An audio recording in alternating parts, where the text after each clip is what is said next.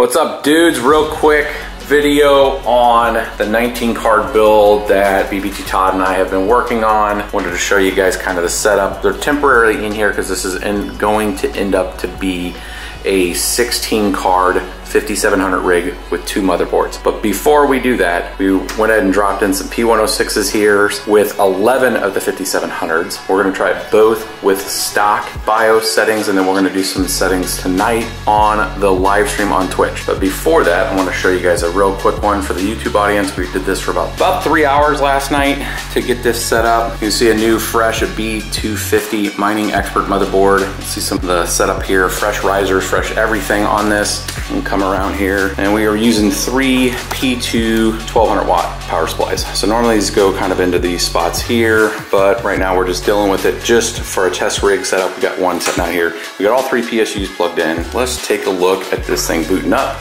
and some basic settings. And let's go here, turn it on. Here she lights up. And we can see these settings. Over here, what are we looking at here?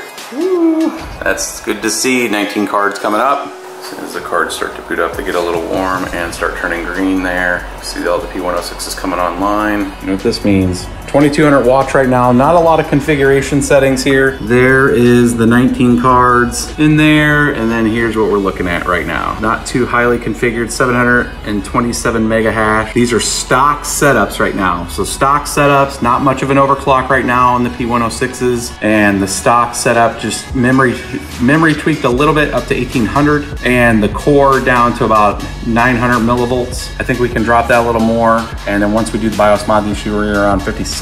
So there's your settings right there. You guys can pause the video. Stay tuned, my dudes.